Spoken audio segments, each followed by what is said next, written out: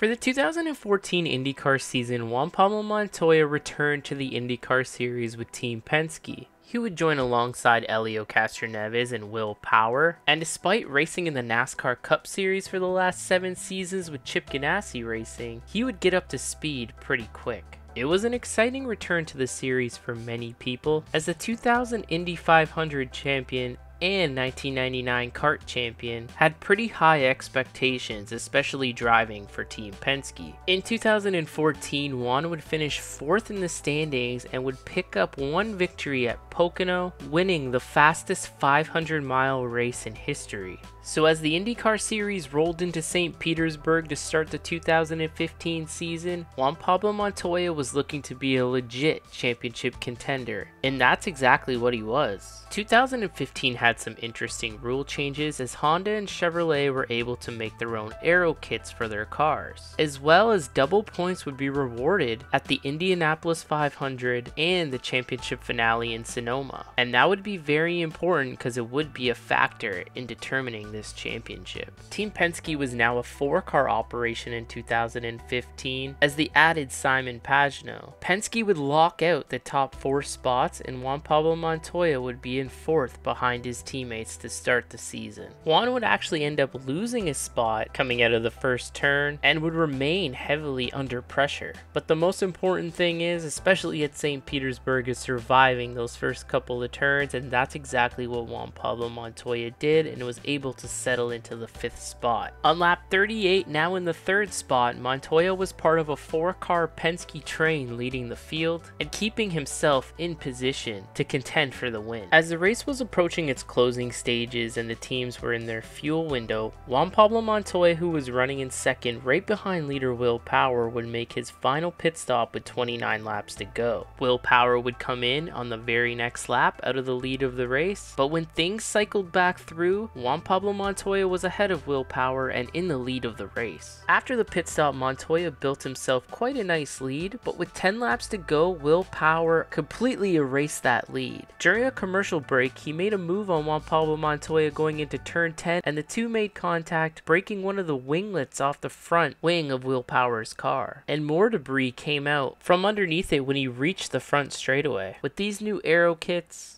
winglets flying off and debris was a huge problem throughout the entire race. After this contact, Will Power would stay in touch with Montoya, but would not make a challenge for the lead for the rest of the race. But on the final lap, going into turn number 10, Charlie Kimball would spin right in front of leader Juan Pablo Montoya, but fortunately he spun off into the runoff area, and Juan Pablo Montoya was clear of any incident. His first win of the season and his 13th career in the Verizon IndyCar Series, Juan Pablo Montoya wins at St. Petersburg.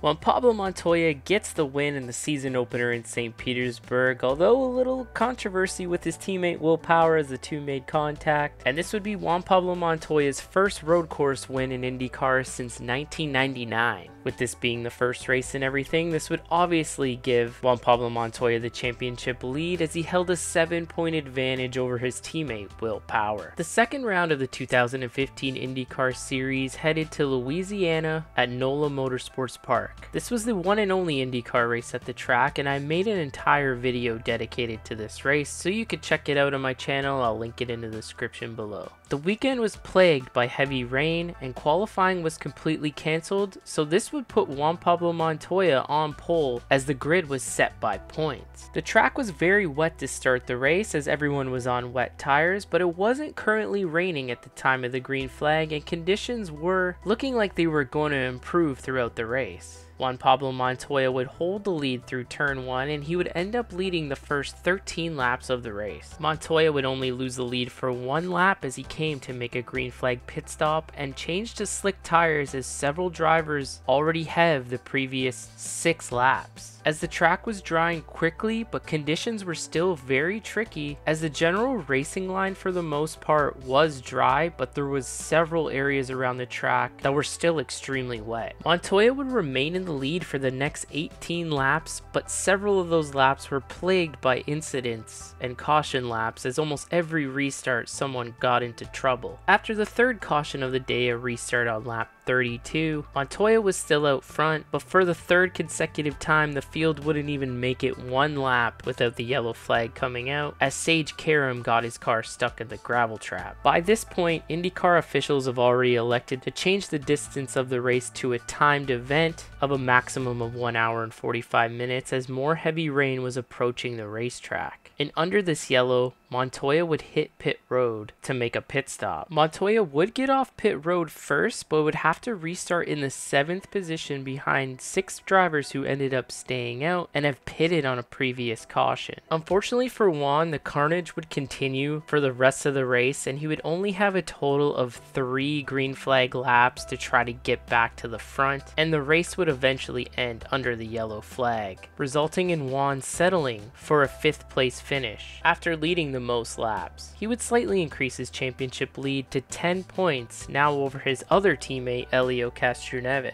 But the real crazy stat coming out of this race is that he was 50 points ahead of eventual champion Scott Dixon after these first 2 races. Round 3 saw the IndyCar series go to the iconic street circuit in Long Beach, California. Once again, Juan Pablo Montoya showed good speed in qualifying and would start second alongside his teammate Helio Castroneves on the front row. The initial start of the race was questionable in my opinion, as the cars weren't lined up double file very well at all, but they still gave him the green flag. Montoya tried to look to the inside of his teammate Castroneves going into turn number 1, but got blocked and had to back off the throttle, resulting in Scott Dixon getting around him on the outside, so he would fall to the 3rd position. This race only had 1 yellow flag in the early stages due to debris on the racetrack, and for the most part Juan Pablo Montoya had an uneventful day, although in the closing stages of the race he would have to fight hard to hold off his teammate Simon Pagenaud to hold on to the 3rd and final podium spot, as that's exactly what he would do and come home with a 3rd place finish, with his teammate Helio Castroneves finishing 2nd and Scott Dixon, who dominated most of the day, picking up his first victory of the 2015 season. The unfortunate thing for Montoya is he would actually lose a little bit of his points lead, as his teammate Helio Castroneves would close in to 3 points back heading into round number 4. And with Scott Dixon's victory, he would move up 10 spots in the standings to 4th and go from 50 to 32 points back. Round 4 would take the IndyCar series to Barber Motorsports Park in Alabama, and this would be a tough weekend for Juan Pablo Montoya, as he would start all the way down in the 15th spot. His teammate and closest championship rival, Helio Castroneves, would be on pole for the race. This would also be important because you would earn 1 bonus championship point for scoring the pole in the race, another one for leading a lap, and you can get an additional 2 points for leading the most laps. So before this race even started, Juan Pablo Montoya's lead was reduced to 2 points. Juan wouldn't really be a factor the entire race, as he was stuck mid-pack throughout the day, and on lap 29 he would have to pit under green to change his front wing, as he suffered some damage due to contact on a restart. A full course caution was able to help Juan Pablo Montoya catch back up to the field, and he was trying to charge his way through, but unfortunately he wasn't really helping himself, as he made contact with Charlie Kimball, damaging his car once again. Juan would have to settle for a 14th place finish, which seems disastrous, but late race trouble for Helio Castroneves resulted in him finishing 15th, 1 spot behind Juan Pablo. So when everything was said and done, Juan Pablo Montoya would leave Barber with the exact same points lead that he had coming into the race, a slim 3 points over Helio Castroneves. But the huge difference was Scott Dixon managed to finish 3rd, and he would knock out a huge chunk of points here, moving up to 3rd in the standings, only 13 points behind Juan Pablo Montoya, heading into the 5th round at the Indy GP. It's now the most important time of the year for IndyCar, the month of May, as round number 5 would see the IndyCars take on the road course at the Indianapolis Motor Speedway. For the Indy GP, Juan Pablo Montoya would roll off in the 4th spot, as Team Penske once again dominated in qualifying, locking out 4 of the top 5 spots, with Scott Dixon being the only one interrupting that, starting second alongside Will Power on the front row. Turn 1 would be chaotic, of course, as Helio Castroneves clipped Scott Dixon, causing chaos and cars going everywhere. Thankfully, Juan Pablo Montoya was able to avoid it and get through cleanly, as his 2 closest championship rivals have just ran into each other and found trouble. After the turn 1 lap 1 chaos, Juan Pablo Montoya would settle into the 4th position after the restart and would go on to have a solid day, finishing in the 3rd position. He would increase his points lead to 5 points over his teammate Will Power, who moved into 2nd after this victory, but would gain some good ground on Helio Castroneves, who was in 3rd, 13 back, and Scott Dixon, who is 4th in the standings, 27 back now. Heading into the biggest race of the year, the Indianapolis 500. The 99th running of the Indianapolis 500 would have to see Juan Pablo Montoya try to come from mid-pack and the 15th spot to win it. A turn 1 lap 1 incident would bring out the yellow flag, but that wouldn't be the issue for Montoya. As the field was approaching the restart for the green, he was run into the back of by Simono Di Silvestro, damaging the right rear bumper and having it hang off the race car. The restart would be called off and the piece would actually fall off onto the racetrack, and Montoya would have to come around to the pits to get his rear wing assembly replaced. Montoya would slowly and methodically make his way forward throughout the rest of the race, as he was down in 30th position at one point, but on lap 130 going into turn number 1, he would take the 2nd position away from his teammate Simon Pagenaud and set his sights on race leader Scott Dixon. Montoya was now officially a threat to win this race. With less than 10 laps to go, Montoya would find himself in the 2nd spot, battling his teammate Will Power for the victory,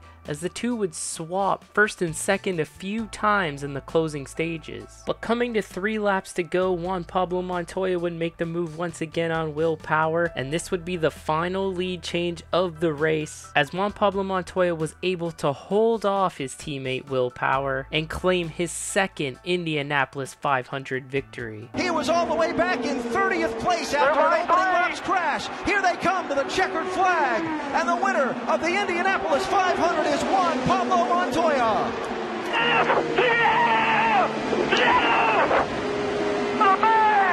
Such a huge victory for Juan Pablo Montoya and Team Penske, as remember, this race was double points, so this would be a big help to Juan Pablo Montoya's championship effort. The only issue is that Will Power, who is 2nd in the standings, also finished 2nd in this race and received double points for finishing 2nd. This was good enough though to increase Juan Pablo Montoya's championship lead over Will Power to 25 points, while Scott Dixon and Helio Castroneves remain tied in 3rd, 61 points back now. IndyCar's only doubleheader weekend of the 2015 season would take place at Belle Isle in Detroit for rounds 7 and 8. This weekend was plagued by weather, and conditions were wet and rainy and miserable. Once again, Team Penske would be super fast in qualifying, putting all 4 cars in the top 5, with Juan Pablo Montoya starting in the 3rd position. IndyCar also made some changes to the aero kits, and those winglets that were such a problem and kept flying off at the slightest bit of contact are now removed, and the front wings look more traditional, pretty similar to what we have today. Very similar to the Grand Prix of Louisiana earlier in the year, the track was extremely wet but not currently raining when the green flag would come out. Officials elected for a single file start due to the conditions, which was probably a good call, and the start was pretty tame and clean,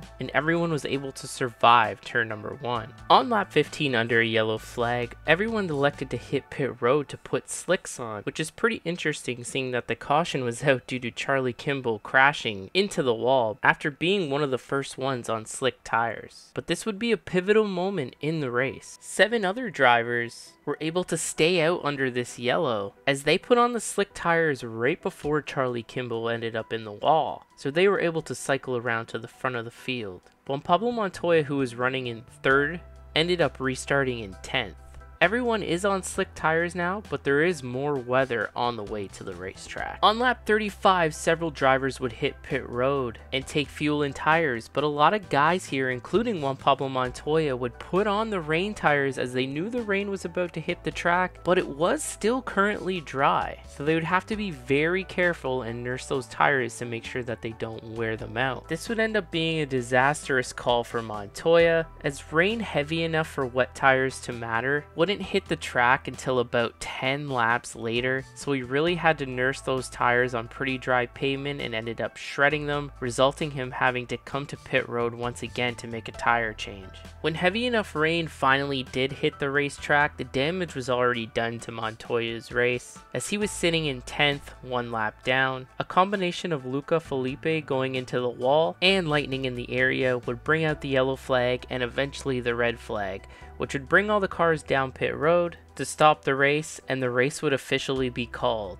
This 10th place finish would shrink Montoya's lead back down to 11 points over his teammate Will Power, who was able to finish 4th, and 51 over Scott Dixon, who finished 5th. Montoya would look to rebound in race number 2, but weather was still a factor. However, that would actually end up helping Montoya out, as qualifying was cancelled, so the grid would have to be set on points, giving Juan Pablo Montoya the pole position. Conditions were good enough this time for a double file start, and Will Power would actually get the advantage on Montoya on the start and take the lead of the race coming out of the first turn, resulting in Power leading the first 2 laps of the race. However, it wouldn't be long for Juan Pablo Montoya to retake the lead, as he would get a nice run down the long straightaway towards turn number 3, forcing Will Power to take a defensive line, and with Will's shallow entry into the corner, Montoya was able to get a good run on the exit of the turn, get alongside him, and take the lead of the race. Now, the first half of this race went extremely well for the conditions on how difficult Belle Isle is as a track, especially for Montoya as he continued to lead, and the first half didn't have a single caution. This race would take a 90-degree turn though on lap 37 when Rodolfo Gonzalez put his Dale Coyne car into the wall, and the chaos was about to begin. The vast majority of the field would make a pit stop under this yellow flag, including Montoya, and the team elected to put on slicks and make a significant wing adjustment, which would result in Juan Pablo Montoya losing 2 spots in the pits and him being extremely unhappy with the team. And slick tires is still kind of a big risk at this point, as the racing line itself is 100% dry, you could see it, but literally every other bit of the track is still wet, so making passes would be very difficult, and Montoya would have to restart in the 6th position with some guys in front of him still on those wet tires. The second half of the race would see the longest green flag run of only 5 laps, and in the closing stages, Montoya would find himself in 2nd place behind Sebastian Bourdais. But Montoya did have one issue: he was going to be extremely close on fuel. The restart coming to 6 laps to go, Takuma Sato, who was in 3rd behind Montoya, would time the restart absolutely perfectly,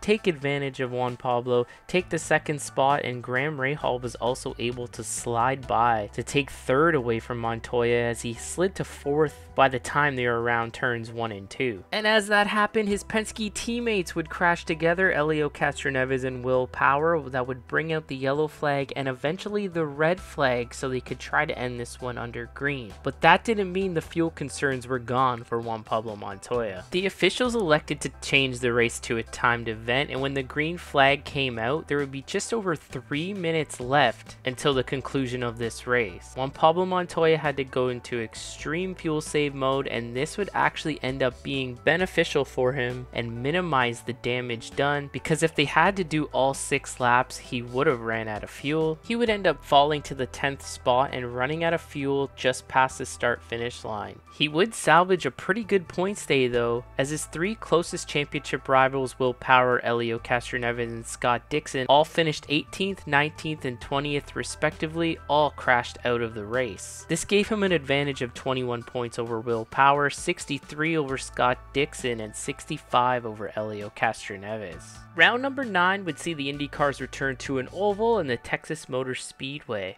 This one would be an uneventful one in terms of crashing and chaos, as only one caution came out the entire race for debris, resulting in the fastest IndyCar race ever run at Texas Motor Speedway with an average speed of 191.94 miles per hour. Montoya's Penske teammate Will Power would have the pole position, and Juan would roll off in the 5th starting spot. He would be a contender for the win all night, leading 16 laps before eventually finishing 4th behind winner Scott Dixon. Juan would increase his points lead over Will Power to 35 points with this result, but Scott Dixon, who was in 3rd, would close the gap to 43 points back. Round 10 would see the IndyCars go north of the border to Toronto. This race was held in June instead of its traditional date in July due to Toronto hosting the Pan Am Games, and I was actually at this race. Montoya would top the charts in both practice sessions, but would end up qualifying 3rd behind his 2 Penske teammates, Will Power and Simon Pagenaud. Similar to Louisiana and Detroit,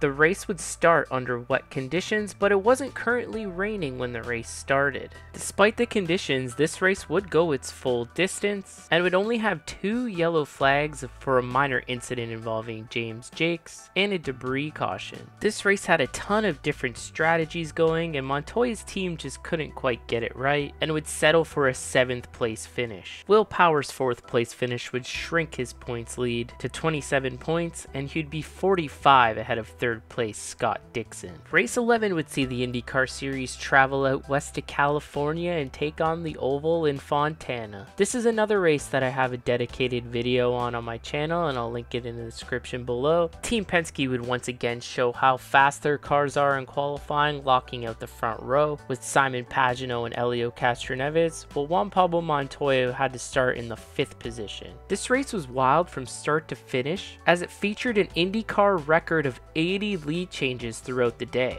and Juan Pablo Montoya would get credit for leading a total of 5 laps throughout the race. Montoya would just narrowly avoid disaster coming to the white flag, as Ryan Briscoe has this big accident flipping in the infield that would end the race under a yellow flag, and Montoya would end up with a 4th place finish.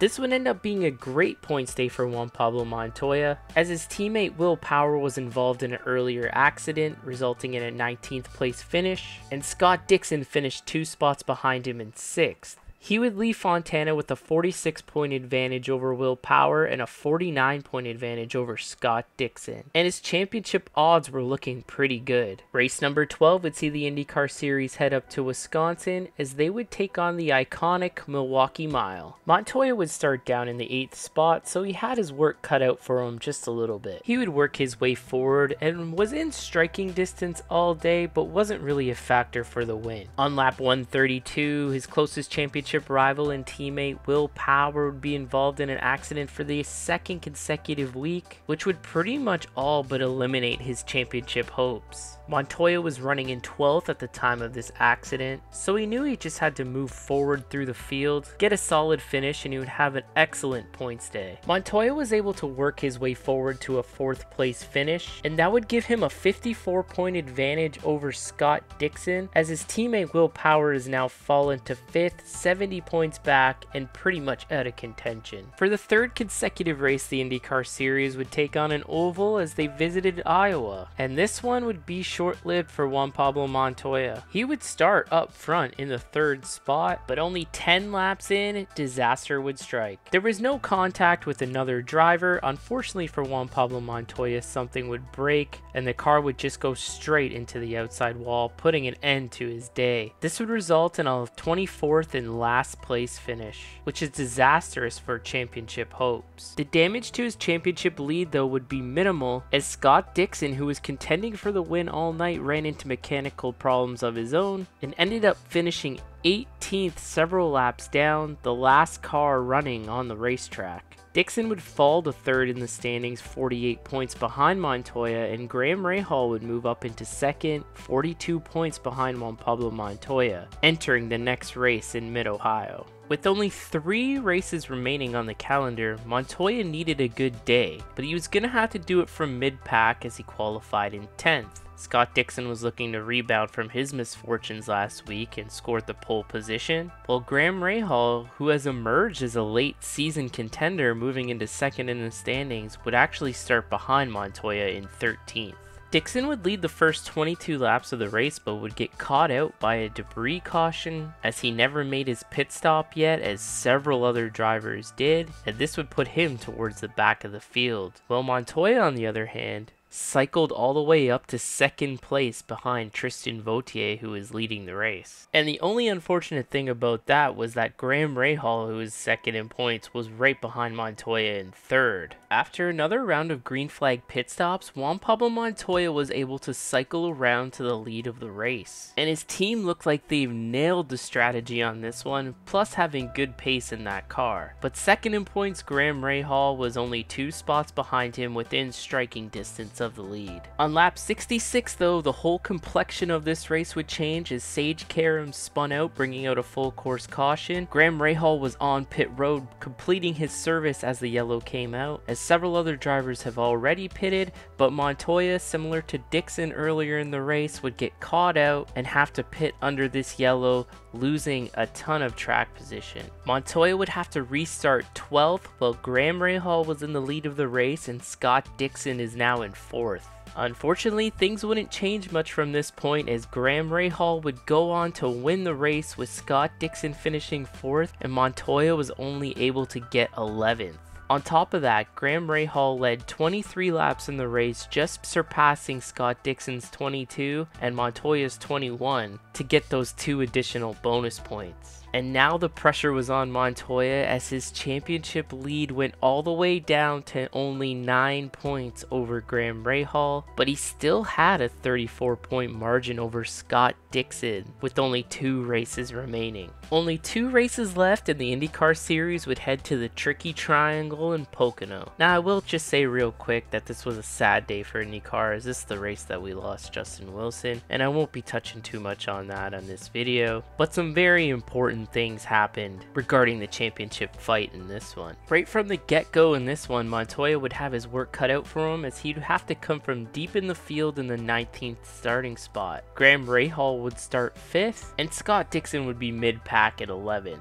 This one would be a tough battle of attrition, as it had a lot of accidents, the initial start waved off, and even a caution for wildlife, which is not uncommon at Pocono. But the first big championship implications wouldn't come until lap 93, when Graham Rahal was involved in an accident in turn number 3 with Tristan Vautier. Thankfully, Graham was alright, but it was pretty clear that his day was done, and most likely his championship hopes as well. Juan Pablo Montoya was able to avoid the carnage all day and come home with a solid 3rd place finish despite starting that deep in the field. The race would end up ending under the yellow flag, and Scott Dixon, who was pretty much a non-factor all day, finished 9th. So this would give Montoya a 34-point advantage over Graham Rahal and a 47-point advantage over Scott Dixon going into the final race of the season. So I have to remind you, the final race in Sonoma is a double points race. If that wasn't the case, Montoya would probably easily lock up this championship with just having a pretty solid day. But with any issues, Graham Rahal and Scott Dixon could easily steal it away from him. Technically, Will Power and Helio Castroneves were both eligible to win the championship as well, but they would pretty much need all 3 of those guys in front of them to have absolutely horrible days and finish at the back of the pack. Championship leader Juan Pablo Montoya would roll off 5th, Graham Rahal 6th,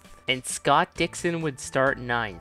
Graham Rahal got off to a pretty rough start, as Scott Dixon was already past him just a couple of turns into the race despite starting 3 spots behind him. And unfortunately for Graham, he would pretty much be a non-factor all day. By lap 25, Scott Dixon charged his way up to 3rd place, but Montoya was still running in 5th, so this was nowhere near good enough to be a championship threat at this point. After a yellow came out on lap 33 for a slow car on the track, pretty much everyone would hit pit road, including all the championship contenders. However, there was some alternate strategies going on, so those guys would be a little bit deeper in the field. But on the restart, some huge championship implications would happen. as Juan Pablo Montoya would make contact with his teammate Will Power, sending Power for a spin, damaging Montoya's car, and bringing out the caution once again. This would result in him having to come to pit road to make repairs, as the team had to change the front wing, and all track position that he currently had would be lost and he would restart at the rear of the field, as very few cars took this opportunity to come to the pits under this yellow.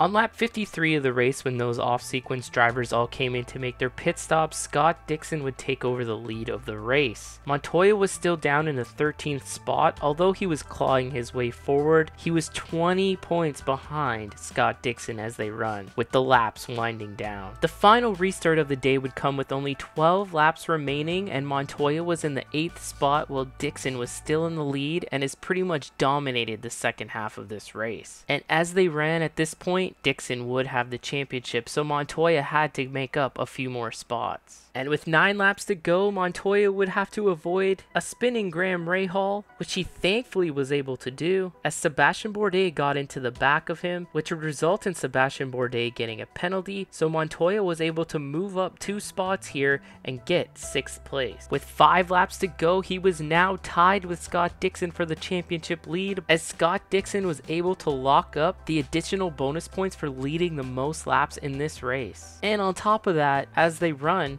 Scott Dixon would have the tiebreaker, as this would be his 3rd victory of the season and Montoya only has 2. He would try his absolute hardest and would run down Ryan Briscoe by the final lap, but he just wasn't close enough to make a move happen and would have to settle for 6th place while Scott Dixon took the victory and the championship right out of Juan Pablo Montoya's hands, which must have been a huge blow for Juan Pablo Montoya, as technically he never actually lost the championship lead by points the entire season, and would end up being on the opposite end of a tiebreaker, losing the championship, unlike when he won his kart championship in 1999 on a tiebreaker. But you have to give credit to Scott Dixon. They don't call him the Iceman for nothing. He needed to have an absolutely flawless and perfect day, and he absolutely did. This was another race that I covered in its entirety on my channel, and I will link that one in the description as well. I hope you guys enjoyed this video. This is probably the biggest and most ambitious video I've made on my channel yet, and it just goes to show how important every single point is, especially when you only have a 16 race calendar. That's gonna do it for today's video. Thank you guys so much for tuning in. I hope you enjoyed the 2nd edition of Missing Championships on my channel. If you're into IndyCar history, make sure you hit that subscribe button, as every Tuesday we revisit great moments in IndyCar history. Make sure to give this video a thumbs up if you liked it,